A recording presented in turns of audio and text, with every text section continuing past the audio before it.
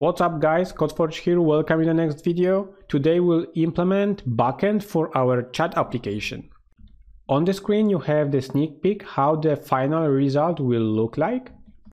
And we can see that John is asking us how we doing, so let's answer. And let's say it will be great. I will be implementing chat application and we hit enter. So this is basically it. You can see that each user received the message, and now we will move to the project part. We are on the Spring Boot initializer page, and our chat application will be based on vanilla WebSockets. We will not use SockJS or STOMP protocol, so it will be very interesting. And yeah, the front-end part of our chat application we will implement in the separated video. So make sure to subscribe to the channel and turn on the notifications so you will be informed when the video is ready. Anyway, we'll test out our backend application together with the front-end application of our chat, but I still have to record the front-end part, so you have to wait a little bit longer. Okay, so this is a starting project. It should be pretty familiar for you. Almost all values are default. I only have changed the group and the artifact and the name. So all we have to do over here is to add the dependency for the WebSockets. So we click the add dependencies and we want to search for the WebSockets. And this is all we need. We hit enter. And right now we can generate project, open it in the IDE and start coding. Okay guys, so here we are in the IntelliJ with the imported project. I got a tip from one of the viewers that I should make a font a little bit bigger so it will be a little bit easier to read on the laptop screen. So here it is, I hope it will be enough. We'll start with creating two packages. So in our root package, we'll create a configuration package for our configuration class, and the second one we need is the service package for our service. Let's start with the configuration class. So in the configuration package we want to create a new class and we want to call it WebSocket configuration, and I have to make it bigger also here. First of all, let's mark our class as the configuration bin. So we want to use the configuration annotation. And the second thing we want to do is to enable WebSockets. So we have to use the enable WebSocket annotation. Now our WebSocket configuration class needs to implement the interface. So we want to say implements, and the name of the interface is WebSocket configurer. And thanks to that, we can override one of the methods from there, and it is the register WebSocket handlers. So we want to override this method. Inside this method, we want to register our WebSocket handler, and we can do it by using this parameter, WebSocket handler registry.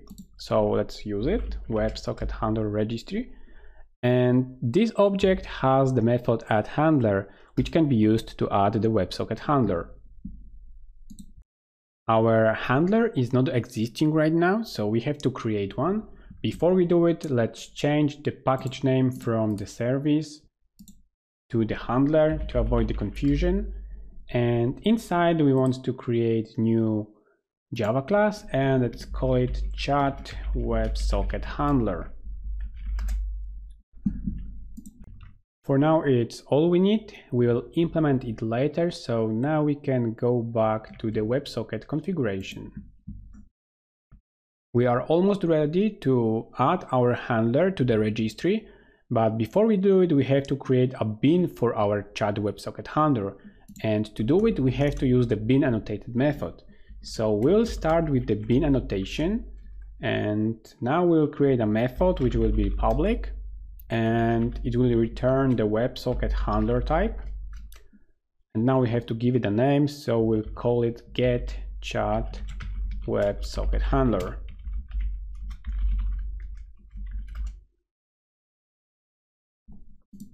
all we have to do in the body of our method is to return new instance of the chat WebSocket handler. So we say return new chat WebSocket handler.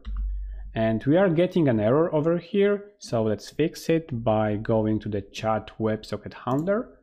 And over here we have to extend the text WebSocket handler, and the error should be gone. So we do it, and over here you can see that the error gone. You may be curious why the error disappeared when we have extended the text WebSocket handler. And this is because text WebSocket handler parent is implementing the WebSocket handler interface. So now our class is fulfilling the same interface and the same contract. So this is why we are not getting any error. And right now we are finally able to register our WebSocket handler in the WebSocket handler registry. And we can do it by simply calling our getChatWebSocketHandler method over here. As the second argument of this addHandler method, we have to pass string, and this string will be an endpoint where our WebSocket will be available. So to do it, let's create a private static, it will be also final static string, and we want to call it chat endpoint. And we want to set it to the /chat. And okay, and now it's good. And now we can pass it as the argument. So we'll use the chat endpoint property. We will add one more thing over here. So after adding our WebSocket handler and specifying the endpoint, we have to also set allowed origins. And in our case, we will set it to the asterisk. So we'll allow everything. Configuration of the WebSocket is ready. Now we can move to the chat WebSocket handler and take care of the session and handling the messages. Over here we are already extending the text WebSocket handler class, and thanks to the interface that is being implemented in the parent of this class, we can override some methods. So we can say override methods, and from here we want to override the method after connection established. This is the first one.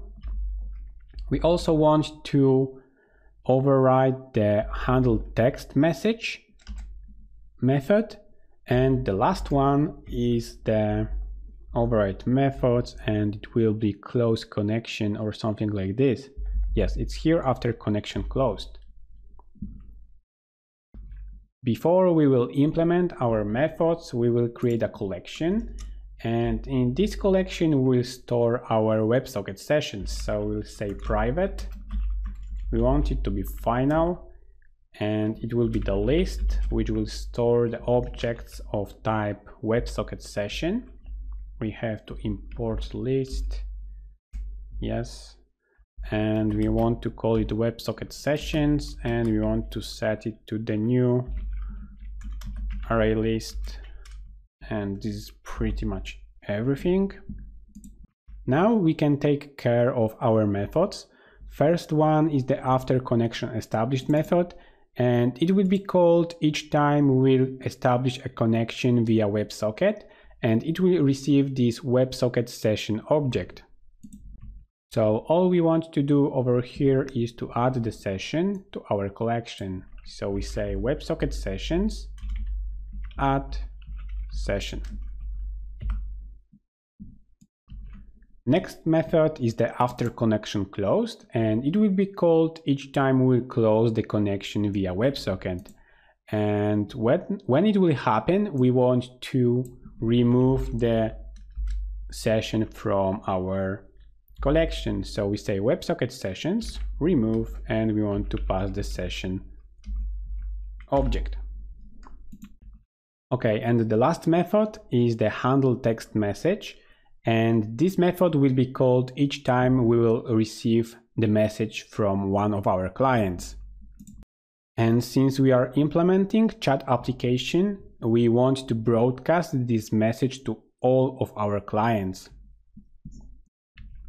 To do it, we'll iterate over WebSocket sessions collection, because this is the place where our client sessions are living. So we can remove this line of code and we can use for each loop to iterate over it. And inside the for each, we want to create a WebSocket session for each iteration of the WebSocket sessions collection. And inside of the for loop, in the body, we want to use this WebSocket session object and call the send message method. As the argument of the send message method, we'll pass the message which came from one of our clients, and we want to broadcast this to everyone, so each of the clients from our WebSocket sessions collection will receive one. Okay guys, and this is pretty much everything. We have implemented the backend for our chat application. So now we can build it, start it, and test it out with the frontend application. So we go to the Maven. Over here we want to go to the lifecycle and we want to click install. And after a few seconds it should be done. So the build is success. Now we can start the application. So we go to the plugins and we want to use the Spring Boot and we want to use the Spring Boot run. We click it and in few seconds it should be up and running. Okay, it's here on the port 8080. Let's quickly jump to the frontend application so you can check out how we are connecting with our backend. So here we are in the frontend part of our chat application. Over here in the constructor, you can see that we are creating a new WebSocket object. And as the argument, we are passing the URL to our backend, which we have implemented in this video. And the first part is the protocol, which is WebSocket. After that, we have the host name together with the port name where our service is listening, so it is localhost port 8080, and the last part is the endpoint /chat, which we have defined in our backend. So this is all regarding the front-end part of our chat application. If you want to see how to implement it, check out my separated video about it. So now we can move to the web browser and test the front-end together with the backend which we have implemented in this video. Okay, so over here we have two instances of the front-end part of our chat application. Implementation of this front-end application will be in the separated video, so make sure to check it out. And under hood is running our backend service which we have implemented in this video.